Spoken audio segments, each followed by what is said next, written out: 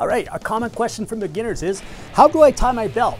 And what I'm gonna do is fold my belt exactly in half to start off, and I'm gonna take the middle part, close my kimono here.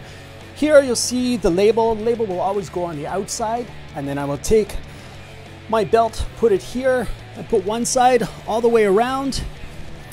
Then I'm gonna put the other part on top, and again, go all the way around.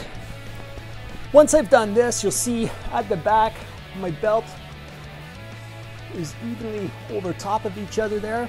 And from here, I'm gonna take this part, and I'm gonna tuck it underneath both pieces. Pull snug, measure to make sure this is the same.